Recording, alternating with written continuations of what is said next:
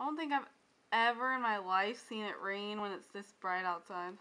So the other day, one of my managers asked me if I wanted to pick up a shift, and I was thinking, no, why would I ever want to pick up a shift? When have I ever wanted to be at work longer than I have to be? Like, why would I want to be at work all day instead of just having my nice little morning shift and then going to Zumba and then coming home and being on YouTube and wasting my night? But on the other hand, I really need to start saving up a ton of money. Then my mind just switches back to this crazy mode of, but what if it's the best Zumba class of my life?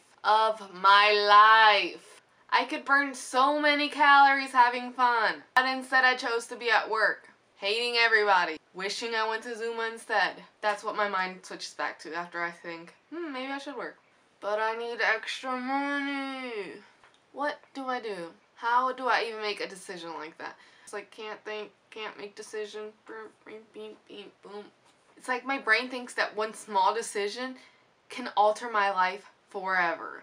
I could really be altering how my life goes from one small decision. Isn't that how life is? You just make a decision and then it leads you down this path, then you make another decision and it takes you down another path. Making decisions alters your life. But I mean, it's literally one afternoon and I'm pretty sure working an extra shift is not going to alter my life dramatically. But that doesn't stop my brain from not knowing how to make a decision. My hero of life, Jessica Darling, says it beautifully in this book. And I should have probably looked for it before I was going to make this vlog. So, oops.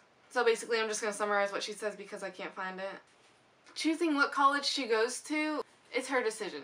So basically, if she chooses the wrong path to go down, it's her fault. So if you get a crappy outcome, it's your fault because you chose that decision. So much pressure to make sure that you pick the right path.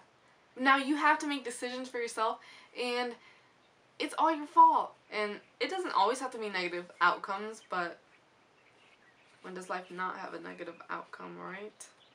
So I'm going to try to find that excerpt so that I can link it down below, and then you guys will know, like, what the hell I'm talking about.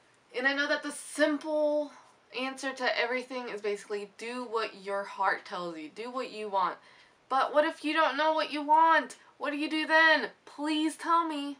What do you do then? Leave a comment. Tell me, what do I do now that I don't know what I want? So yeah, anyways, I ended up working last night and picking up that shift. Because after I had all my bills paid, I only had $19 in my account. Good job, me. Making decisions is hard. I really could be altering